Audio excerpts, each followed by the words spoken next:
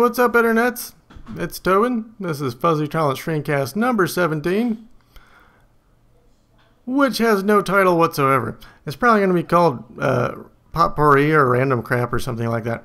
We're basically going to look at 3 projects I've done in the last 30-60 days that were fairly quick and easy projects, but did some things that might be interesting that you might find useful for some projects you're doing.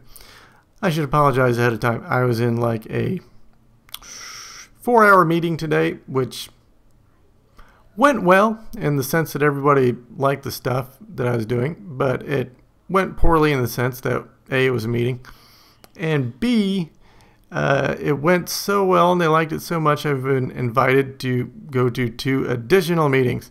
So I feel like I've had the equivalent of a intellectual high colonic, and I'm a little mushy.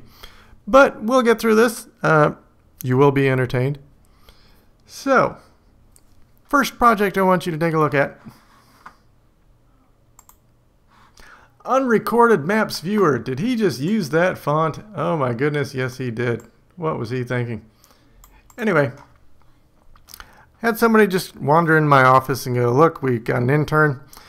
Whenever somebody says they have an intern as their introduction, you might be in trouble. Well, we've got an intern and they've scanned like almost 4,000 unrecorded maps. I don't know why they're unrecorded. I don't know why they're maps. I don't know why they're scanning it. And we want to put them out on the web with a viewer so people can view the maps. And I said, okay, this sounds like the most boring thing I've ever heard of. How fast can I do this? And it took 2-3 hours. Basically what I did was, first I used Image Magic, which Image Magic has been bringing the awesome forever. I was using Image Magic back on Sun Solaris in the day. I mean, I wasn't. People like James Fee were. I am much too young for that. I'm young and I'm young and I'm very pretty. But Image Magic's been around forever. Great tool. So I did a Mogrify to just batch resample them, because they'd scan them at like the highest possible quality for JPEGs, and they were just enormous. And I could resample them at 30% quality, and you couldn't tell a difference. That's what I did to make them manageable sizes. And then I bought, and I guess this is the only interesting part of this project, is I bought something, because you know I don't like to buy things. I bought this from Code Canyon, this jQuery image viewer, pan zoom image viewer, because it's $8. I mean, it ends up being $10 when you buy it, but it's $10. $10, man. And all the other options I looked at that were free and open source would require some fiddling. And to me, $10 not to have to fiddle with something like this, I'll spend $10. So, and that's why this project isn't out on GitHub, because really the only thing it does is this thing that's like $10 and is not open source. So basically you pick an image, you get a nice little loading animation, it loads up, you can pan and zoom it, see all the stuff. Why anybody wants to know about a physical survey of this one thing, I just don't know. But it's out there. It's basically, the search box is doing a text filter on the web page, on the element itself in jQuery, which I'm going to have to replace at some point, because as you see there, it's a second or 2 to process, and they're only halfway done with the images. There's close to 4,000 of them. I'm going to have to do a little server-side, searching at some point. But that's basically what that does. When it loads an image, you get this download image for printing, which basically means, hey, here's a direct link to the image. And that's it. That's what that does. And it was probably not 100 lines of code in this whole thing. Let me see. Is that it? Yeah, that's it. Look at that. It's like 91 lines of code. And that's including 3 random blank lines here that are there for no reason whatsoever. So, very simple thing. Just throw some images out there, do that. $10. Piece of cake. Next project. The Map Widget Maker. Now, Brian Timoney had that great post pretty recently on the way people actually use maps. And it got me to thinking, and we've got this open data portal that one day I'm going to get back around to and spruce up a bit. One of the things I wanted to do was make Basically on YouTube you can get the video and get the iframe code, embed it right on your site.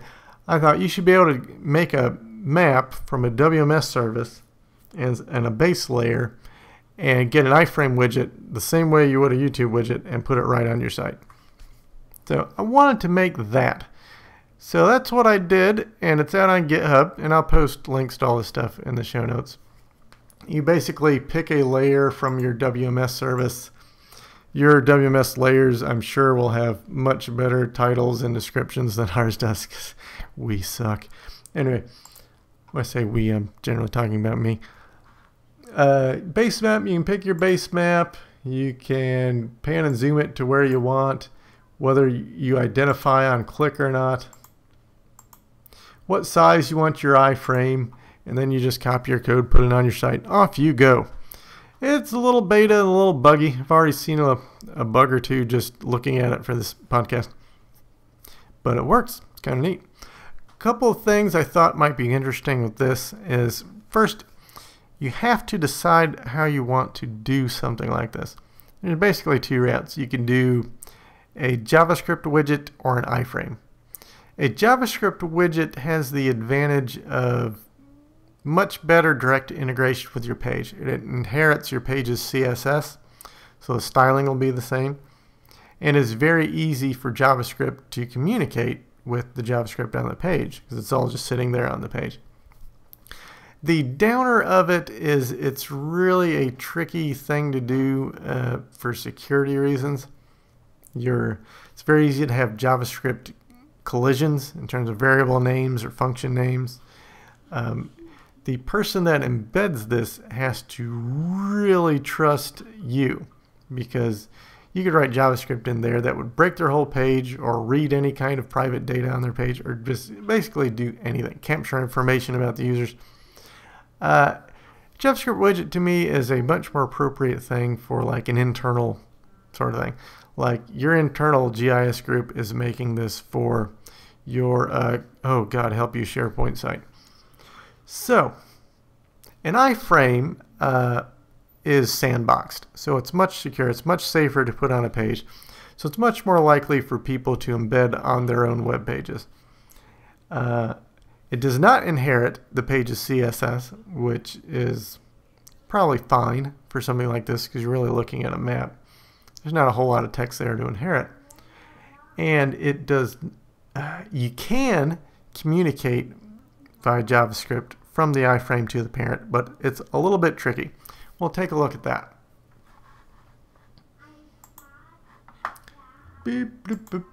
First, let's look at one other thing.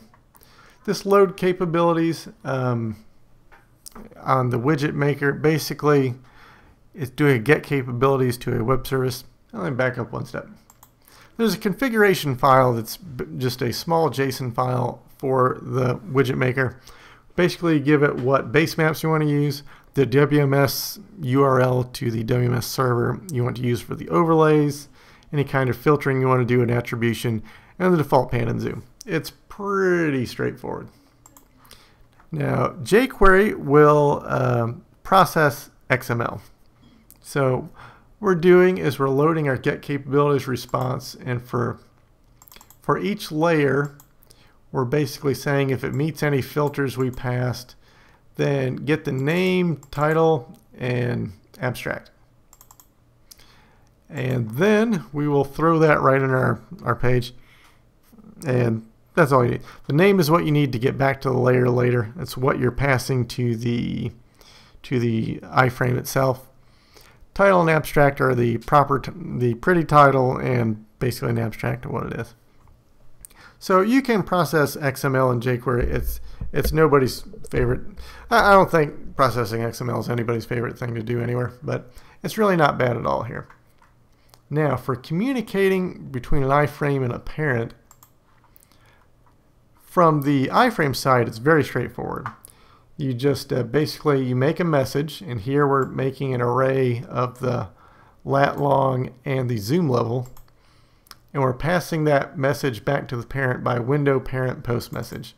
This star basically means pass it back to any parent a parent from any domain. You can filter it there, so you're only passing this information back to a specific domain, if that is what the parent domain is. On the parent side, it's a little bit wordier. Basically, all of this right here is a way to get around differences in browsers and how they handle this. But when it gets this message back, we're basically saying split that array up. And from there, you're basically setting some variable. You're rewriting that config file, the centroid and the zoom level, in memory, not the actual file, but just what's loaded in JavaScript memory on the browser, and you're recreating that iframe URL. So you see this URL has, look at these coordinates, like -80.8475. We go back here and we pan and zoom around. Now you see we're on -80.8309. So that's basically that communication. So the other neat thing about this app, which is only neat in an Alpha Geek sort of way, is it's using the map widget maker to make the map widget maker. Like this actual bit right here, the map, is the iframe that you will see when you're done. This is an iframe. So you see if I change the base map here, it reloads this whole iframe because it's changing the source URL. So it's kind of recursive, which is cool in a Stallman kind of Uber way. Anyway, that's it about the embed maps, things I thought were cool. Next, quality of life dashboard. This is not a tiny project. I mean, it's not huge. It's not huge in terms of hours at all. But it's been going on so long that, you know, it feels bigger. But there are a couple interesting things here. One, this is all, and so is the widget map waiver. It uses Twitter Bootstrap. I've recently gotten into Twitter Bootstrap and I love it. It is just great. You can do JavaScript widgets with no JavaScript. I mean, it's including this Bootstrap JavaScript file, and if it finds things with these classes, it'll automatically do things to it, like a modal box, a modal dialog like this. I didn't have to write any JavaScript for that. That's just the way I tagged the HTML code at Node to do it. It knew to do this. So it's really neat stuff. Now, one site that I ran across is called Initializer. I hadn't seen it before. What it does, it combines the awesomeness of HTML5 boilerplate and Bootstrap. So HTML5 boilerplate is really like a great boilerplate HTML5 best practice kind of thing for coding, and for, it has like an HT access file for the you know, best in class settings for Apache. It's not really a web development framework like Bootstrap is. So this combines HTML5 boilerplate. You can tell it exactly what you want and download it, and it is my new default starting template. It is great. Like I say in Starship Troopers, this is my new sergeant until it either gets killed or I find someone better. So Initializer is a great template starting point. A couple of neat things I did here, at least I thought were neat. First, this sidebar kind of combines a collapsible or an accordion with regular elements. This whole thing is basically an unordered list, so these are all LIs in that list items in that unordered list, with these ones with the arrows having a drop down. And I couldn't really get a good way for Bootstrap to do that. Bootstrap does have a collapsible, but it's spaced out differently, and you can see it's kind of it's a very wordy sort of thing. Very verbose.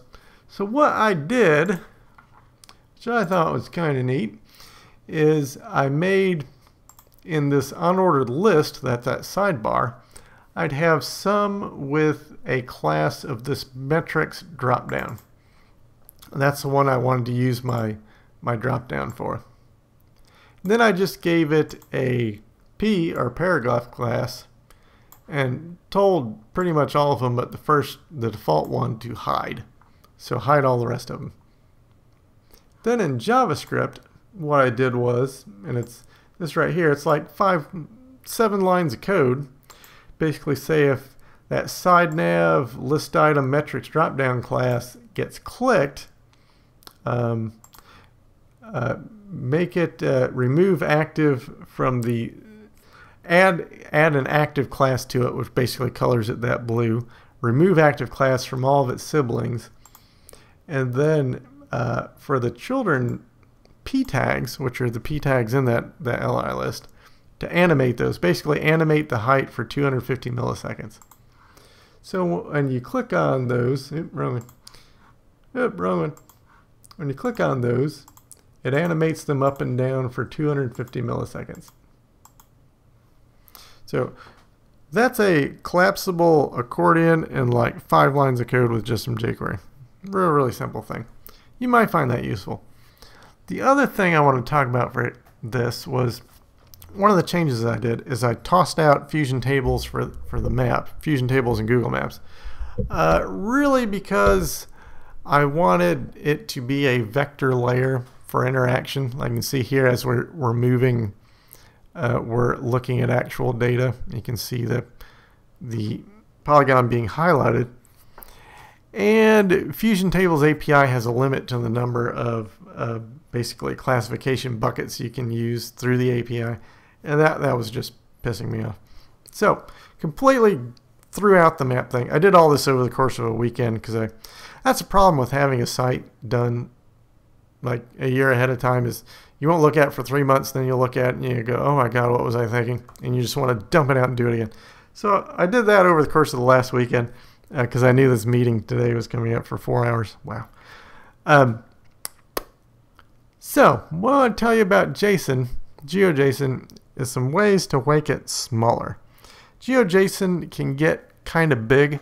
It's one of those things where the size really isn't the size because the text file, as it's going out of your web server, it should be getting gzipped. So I think the total size on this was like 370 kilobytes by the time I was done messing with it. But over the network, it's like 60 or 70. So over the network, it's very small. Nice thing about JSON. How to make it smaller? There's a number of ways you could do this. I'll go into QGIS because it's the awesome. I'll load up a layer like this, and first thing you want to do is simplify the layer and simplify the crap out of it. You go to Geometry Tool, Vector, Geometry Tools, Simplify Geometries, and I gave it like 100 feet. Now that will lead to little artifacts when you're zoomed in close, like you'll see these little slivers and overlaps. Yeah, for this application, no one cares about that. Sorry, engineers. No one cares about that. What they want it to do is be fast. As long as the polygons are still recognizable as polygons are good. So do that to simplify it. And that took it down from like a 3 megabyte file to maybe a 700 megabyte file. Maybe 600 megabyte. 600 kilobyte file. Maybe 6 or 7 kilobyte file from a 3 megabyte file. So next thing, one of the other things that will take up a lot of space in your GeoJSON file is the number of coordinates that are the precision of the coordinates. You look in that GeoJSON file and you'll see that, oh, and I should have mentioned, from QGIS you want to take your shape file or PostGIS layer, whatever, and save it as GeoJSON. You just right click, save as. GeoJSON is your list of many output formats. Just make sure you change the CRS to WGS84. So your coordinates are being stored in lat long. You'll see when you look at the coordinates after you make that, is it may store 10, 12, 15 places after the decimal. You don't need all that. And for polygons, that's taking up a lot of space in that text file. So what I ended up doing is writing just a little bit of JavaScript, and I'll put this in the show notes. And you can actually run this with the page you're looking at up right from Google Chrome's tools, from basically their console. So if I don't think I have this data set, but you could go from the console, basically copy this stuff in, and if your GeoJSON you're loading was set to this temp data variable, it would work. Basically it says temp data for this GeoJSON for each of the features, get the coordinates array, and for each coordinate in that coordinates array, you're doing this math.round dance where you're basically saying, give me round it to 5 points after the decimal point. And then you're taking this JSON stringify, just basically flops out your GeoJSON to the console. And that took it from like 600 kilobytes to around 370. And going over the network again, that's like 60 or 70 kilobytes. So handy little bit of JavaScript. It's good to simplify, but you also want to make sure you're not storing coordinate precision that you just don't need to. Because in a polygon layer like that, unless you're just looking at squares, most of your storage space is going to be those coordinates. So that is some projects I've had recently, some of the kind of neat things about them, and I hope you find that helpful. Anyway, it's Tobin. I have no idea what I'm going to talk about next month. I thought I was done talking about TileMill and gushing over how awesome it is. And then they released version 10, and it's even more awesome. But I have no idea what I'm going to talk about. I'm sure it will be something. Anyway, have a good weekend. Bye-bye.